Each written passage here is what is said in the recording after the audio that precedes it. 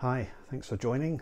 So here we are again with video number 3 of 4 related to Huck's Pop Culture Cafe Challenge. This is a Desert Island Movies challenge. I've posted 2 videos already. One is to do with the A to Z list of movies that you would take to a desert island. The second one was to do with films that represent 25 actor choices that you would take to a desert island. And now this video is going to be the 25 actress choices to take to a desert island. And keep in mind as well with this challenge is that you cannot use the same film twice. So there's that, and there's also going to be an ensemble pick at the end. As before, my sister has also taken part in this. She doesn't have any physical media, so she's just left to her own devices to come up with films that she'd like to take, and then I just look to see if I have them in my collection. So I'll go through those after I've gone through mine. But yeah, check out the challenge on Huck's Pop Culture Cafe if you haven't seen it already. I'm sure you probably have. Yeah, here we go with the choices, in no particular order here. I'll start with some Laserdisc titles that I've got. So first up, I'm going to go for a great actress from the 40s mainly, Barbara Stanwyck in Billy Wilder's fantastic Double Indemnity. Being able to go through all that dialogue, quick-witted, snappy pace. It's a fantastic performance in that. Her and Fred MacMurray are really good. Next up, really excellent performance from Linda Fiorentino, and I'm choosing The Last Seduction. Cracking film. Next, I've chosen Jean de Florette already in my A to Z choices, and I think my sister chose Gerard Depardieu in the actor choice, but I've got to have the follow-up film, so I've gone for Emmanuel Béart in Manon des Sources, Manon of the Spring. Really superb film.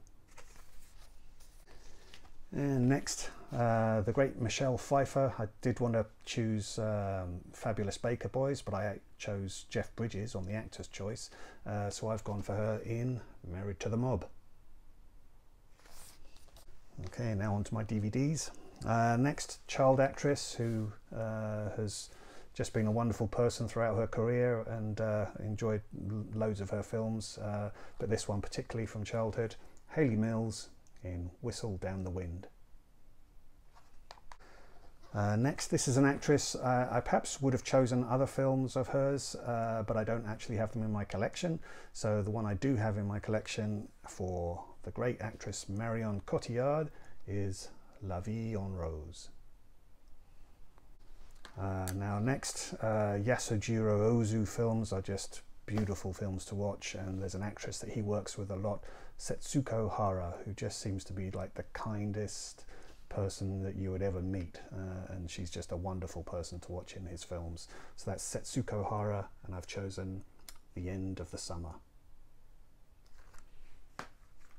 The End of Summer, sorry about that. Next up, I've gone for Julie Christie, and a bit more David Lean. I've chosen her performance in Dr. Zhivago.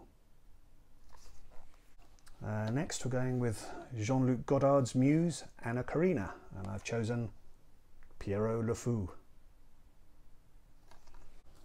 Next, really fine actress who was in some fantastic films, mainly in the 80s and 90s.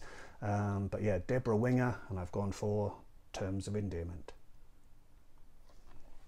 Next, another great actress, Deborah Kerr. Lots of choices I could have chosen here, but this is a kind of a fond favourite one. I've gone for her performance opposite Robert Mitchum in Heaven Knows Mr. Allison. Next, Nicole Kidman. So many great films that she's made, but yeah, this is a great atmospheric film and good for this time of year, October. I've chosen her in The Others. Next, one of the best actresses from recent years, and I really love this film, Saoirse Ronan in Brooklyn. Next, yeah, this actress is just I never used to particularly like her too much, but in more recent years I've watched lots of her musicals and just really find her delightful. But yeah, this one particularly is really colourful. It's got great Bob Fosse choreography, and yeah, it's Doris Day in The Pyjama Game. Next, an actress who might not have necessarily a great body of work in terms of film career, but her performance in this is so memorable, and it's Mary Tyler Moore in Ordinary People. Next up, I've gone for a great actress, Simone Signoret, and I've got her in a few films like The Widow Kudirk, but this is a real classic, Room at the Top. Next, is it possible to have an actresses list without Meryl Streep? So I guess not in mine. So I've gone for her performance in Out of Africa. Next up, she's so good in the Superman films as Lois Lane, have to include her here, Margot Kidder, and I've gone for Superman 2. Next, Emily Blunt. What an actress she is over the last few years, been in some fantastic films, but yeah, my choice for her here, I've gone for Sicario. Next up, another great actress, Julianne Moore, and I've gone for her in Far From Heaven. Next, worked with Hitchcock a lot, and just beautiful and graceful, it's Grace Kelly in Rear Window. Next up, unforgettable performance in this, Jodie Foster in The Silence of the Lambs.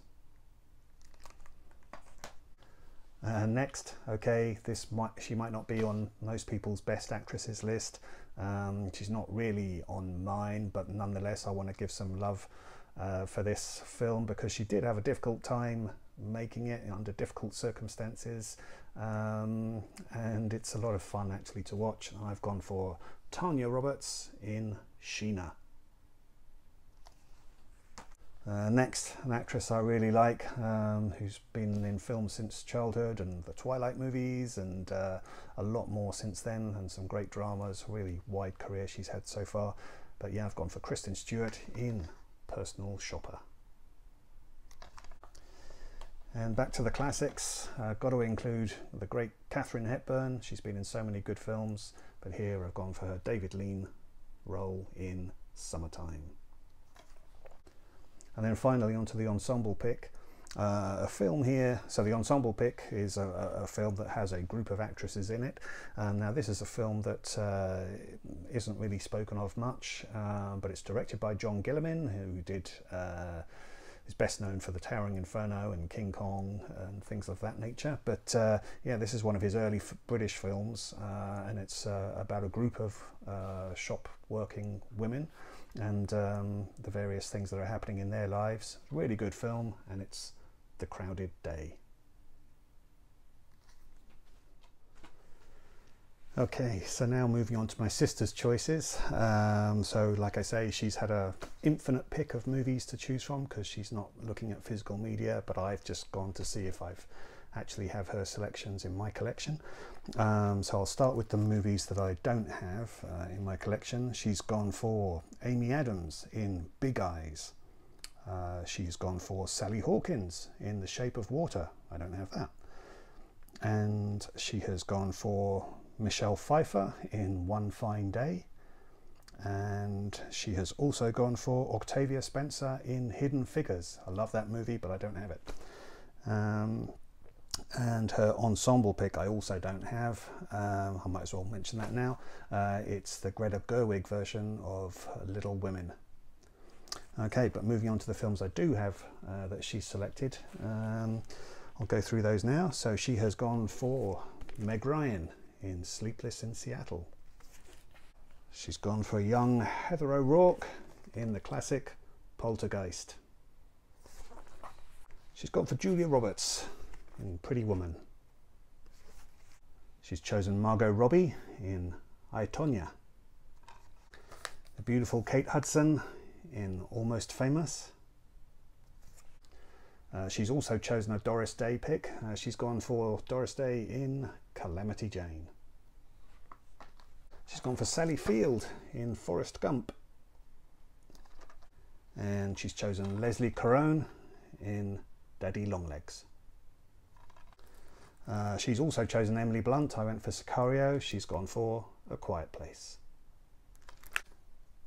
Great film I need to rewatch. She's chosen Julie Walters in Educating Rita. She's gone for Glenn Close in The Great Dangerous Liaison. She's chosen Charlize Theron in Mad Max Fury Road.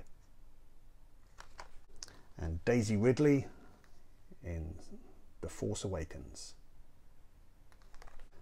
She's also gone for Renee Zellweger in Bridget Jones's Diary. As well as Deborah Kerr, I chose Heaven Knows Mr. Allison. She's gone for An Affair to Remember. Barbara Streisand up next. She's chosen The Way We Were. And she's also chosen Grace Kelly. I went for Rear Window. She's chosen To Catch a Thief. And Natalie Wood up next, and she's gone for The Great West Side Story. And Emma Stone in The Help. And then her final choice, Audrey Hepburn in The Nun Story. Ta-da! So there we go. Those are all the choices for 25 actresses and films to represent them. So yeah, I hope you like those choices. Let me know what you think. At the moment, not many people finding my channel, and that's fair enough because I haven't really posted much over the last few years, and as you can tell, I'm not exactly a YouTube natural. But yeah, hope you've enjoyed this. So I will be doing another one relating to Huck's Pop Culture Cafe, which is the 25 directors. I've got the list sorted out for that, so I'll be posting that one soon, and then that'll be all of that finalized, and then we'll move on to some other things. But yeah, I hope you've enjoyed this. Like I say, do have a go at looking at the challenges yourself, and there's certainly other people that have been doing these challenges. Like I've said before, people such as, go and check out their channels, KB Loves Movies, 20th and 21st Movies, Convicted Cinephile, Basement Blues, Mid-Level Media, and a few others.